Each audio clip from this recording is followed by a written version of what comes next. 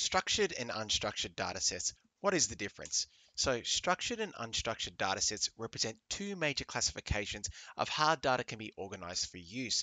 Structured datasets are highly organized and formatted in a way that makes them easy to search and analyze, often stored in relational databases with clearly defined rows and columns. Unstructured data sets, on the other hand, lack the predefined format or structure, making them more complex to analyze, often requiring advanced techniques like natural language processing or machine learning to extract meaning. So, what we're saying here is, as the names pretty much explain, a structured data set has a format that is very structured. It follows a very consistent format for all the data records that are entered into it. So everything must apply by that same format, whether it be through just the way it's laid out or through the data types being used. It's highly consistent. Whereas unstructured data sets are a bit more dynamic. Data's coming in maybe from multiple sources and in different formats. And thus, we need to use tools that support us in putting that data all together in order to support our analysis of that data set.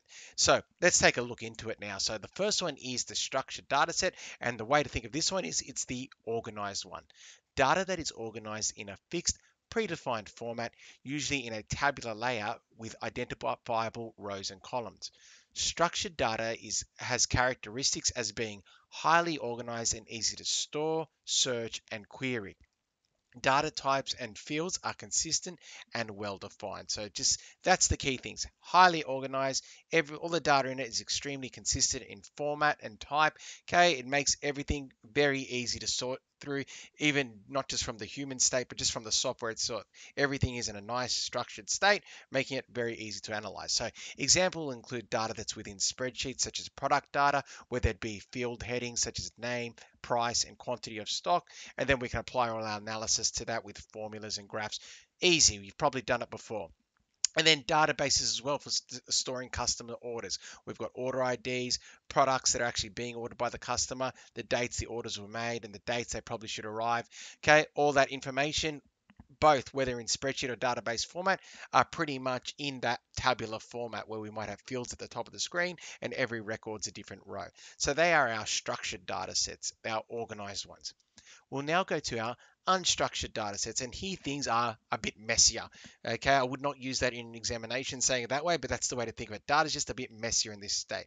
Okay, and this is because data does not have a predefined or organized format, often consisting of and might be in combinations of text, images, or audio. Okay, so we're also dealing with more complex data types as well, okay, leading to that messiness.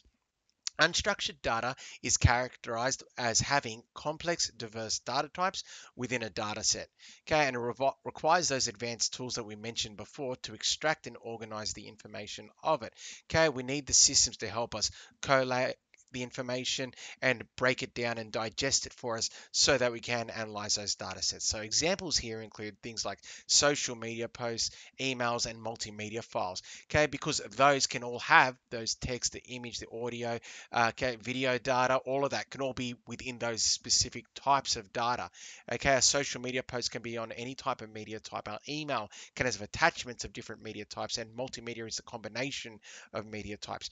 All right, so they are all example of unstructured data sets that when collated together, okay, it leads to quite large data sets of large file sizes as well with those larger media types.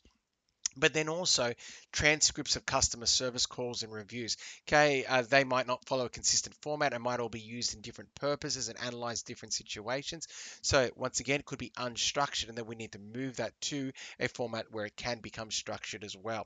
So I hope this video is giving you an understanding of these structured and unstructured data sets. And look, it is pretty straightforward. A structured data set is highly organized and consistent, with our examples being spreadsheets and databases that are traditionally in tabular formats with rows and columns. Okay, our headings at the top of each column that signify all the fields that are in our data set, and each row being different records. And then our unstructured data sets, our more messy data sets where data is not as consistently organized within those data sets, okay, and they don't follow any predefined rules, where we have our examples of social media posts and emails and multimedia, okay, where we've got data in many different formats and many different types and could be of large file sizes that are just that bit harder to analyze, and that we need advanced tools such as natural language processing and machine learning to help us extract meaning from those data sets.